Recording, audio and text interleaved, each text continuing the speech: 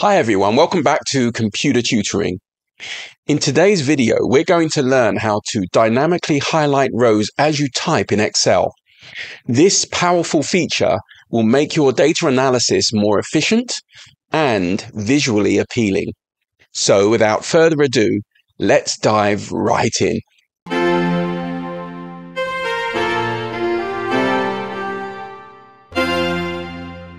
Okay, so here we are with our data, and I'd like to say I will make this spreadsheet available to you. Just click on the link down below from the website. If you're on the website, then have a look down below. You'll see a link somewhere.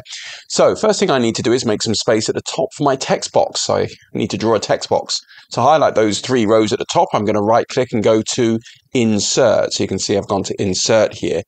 And yeah, that's looking good. And now I've got space for my text box just at the top. Now, I need to bring up this developer tab. I don't know if you can see that at the top here.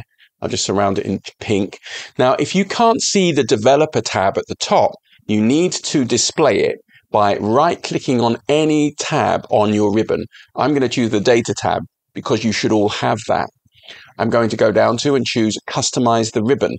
So click on Customize the ribbon. Now, in the section on the right-hand side, you can see the developer tab. I've already got that ticked, the developer tab just here. So you just need to tick that developer tab and then click on OK. And then your developer tab should appear on your ribbon at the top of the screen. Next thing we need to do is insert a text box, which we can access from this Insert drop-down menu. So insert and across and select this text control.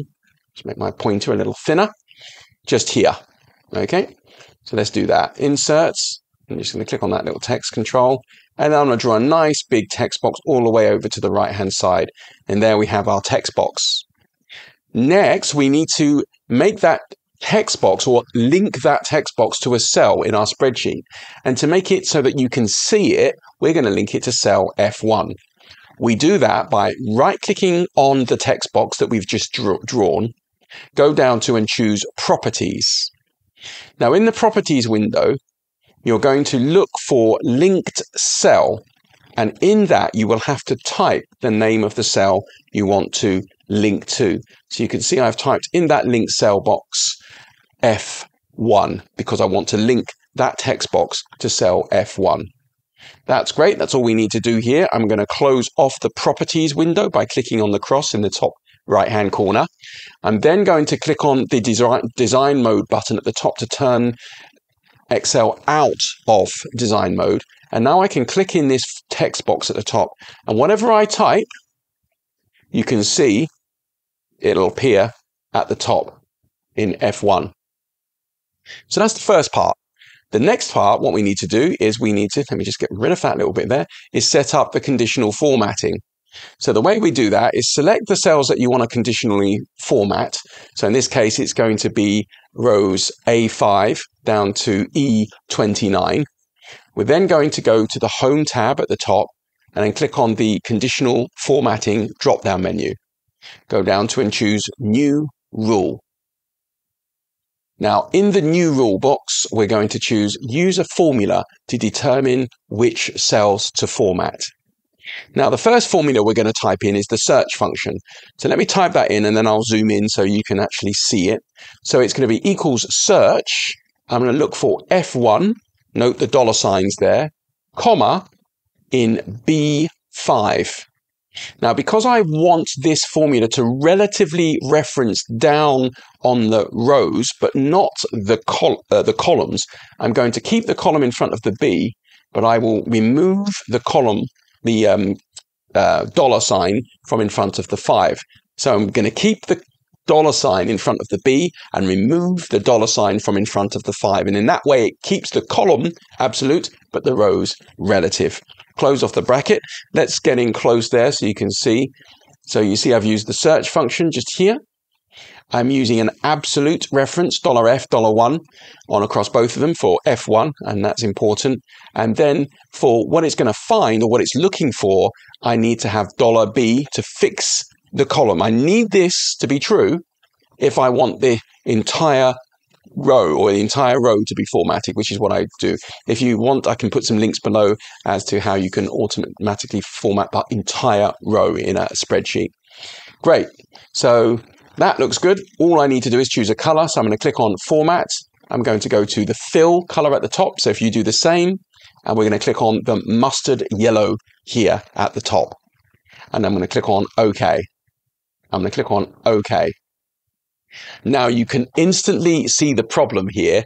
The whole lot of data has turned yellow. So I don't want it to turn yellow. It does work.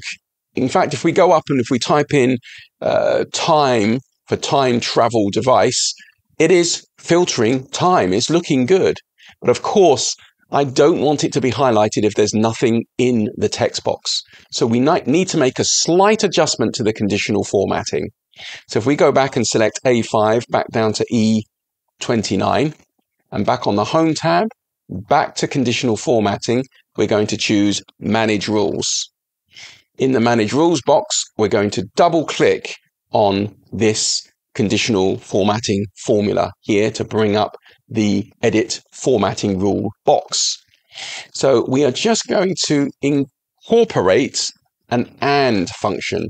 So it's AND, A-N-D, open bracket. Then we've got our search, and we're checking to see, okay, if there's something in the box, which is great, and cell F1 does not equal blank. Let me just zoom in a bit so you can see here.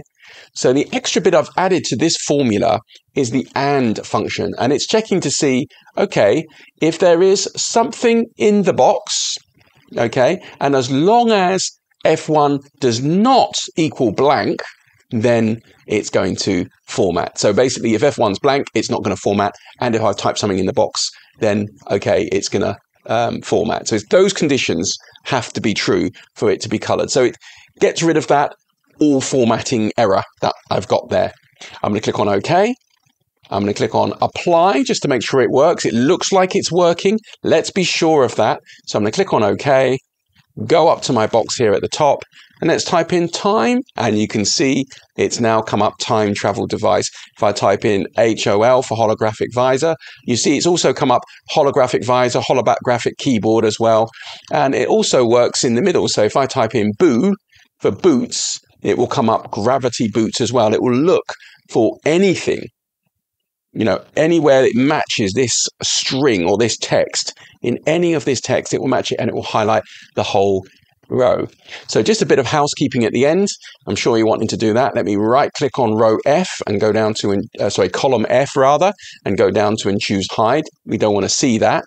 I want to put a nice little bit of instructions to the left of the box. So I'm going to click on insert here at the top, and on the right hand side there's a text box, and let me just draw a text box just to the right here, and in there I'm going to say search product so I know what I'm searching, and I will make the text box a little wider. While I'm there, I'm going to remove the fill of the text box, no fill, and also remove the outline of the text box, no outline. And my final little bit of magic here, I'm going to insert a rectangle across the whole lot. Let me drag this one here, make this a bit wider over here.